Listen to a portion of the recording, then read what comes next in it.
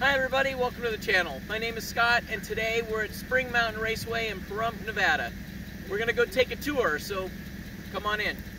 So when you first go through the gates, this is what you're greeted with, is a nice beautiful yellow Corvette, as well as the signs on which track to go to, which classroom. And then on our way to the clubhouse, we were greeted by one of the classes going out to the track.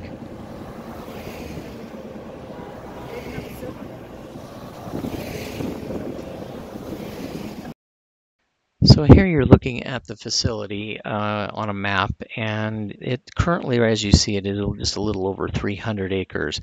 From what I understand, they've just purchased another 300 acres, and they're going to be adding that in and building bigger tracks.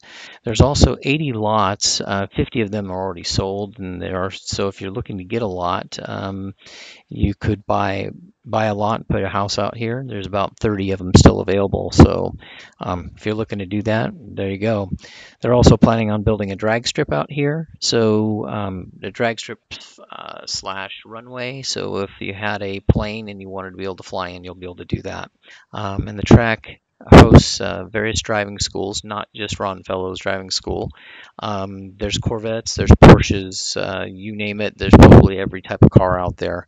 They do some track rental for the people that actually are owners or guests of the facility, and it is home to the private motorsports country club. And while we were waiting for our tour, here's the clubhouse. I wanted to show this off. It's a really beautiful facility.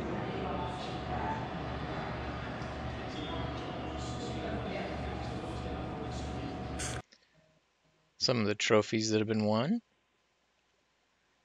as well as something I'd love to be able to have in my house. And here's the first view of the west side track over here. This is going up to the first tower, and you can see that there's a pool and a spa up there. And now this is the west side of the track, and you can see in the distance there that the cars are doing braking exercises. Now they were really far out there, and I tried to zoom in the best I could, but I wasn't really prepared for that part of it. Now, as they were getting done with those braking exercises, this is them coming back in. Now these are the same cars that we had met as we were going in, like I told you we were going to be able to see them again. Talk about what they've just experienced. They'll go through. Now if you notice, there's a Camaro running the front of this. What I was told is that the Camaros are the car that the instructor drives, and he can usually outdrive the Corvettes because he's familiar with the track and he's experienced, so they don't have to use the Corvette for that. So they've had some more class time, and now they're back on their way back out to the track. And as again, you can see the Camaro leading the way. That's the instructor.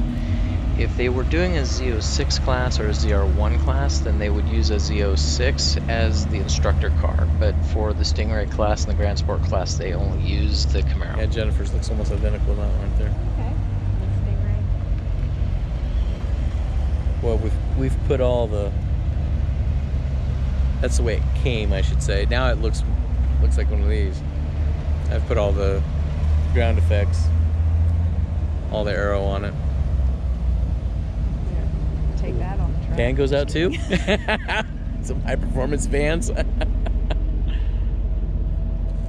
So basically, the car immediately behind the instructor. The instructor goes as fast as he does.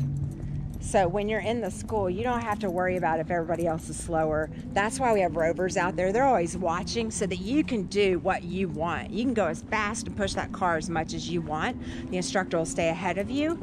And then they get to where like you do a lap or two, and then they'll get to a back straight and they'll do a rotation. And now the next person who's immediately behind him, like you go to the back of the line, and then you keep practicing your line, but you got to stay behind the person that's in front of you. So it's only when you get to be in the right behind the instructor that you really get to push it.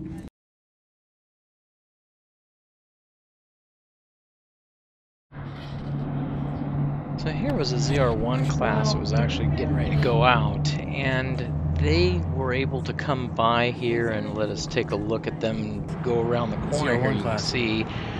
But they ended up having to stay on the opposite side, actually quite a ways away from us. I wasn't able to get any footage really of it, but over to the right of the screen, there was a Porsche club that was out there racing that day, and they actually, one of them had an engine, I guess, blew, and the guy kept driving it, and it just spilled oil all over the place.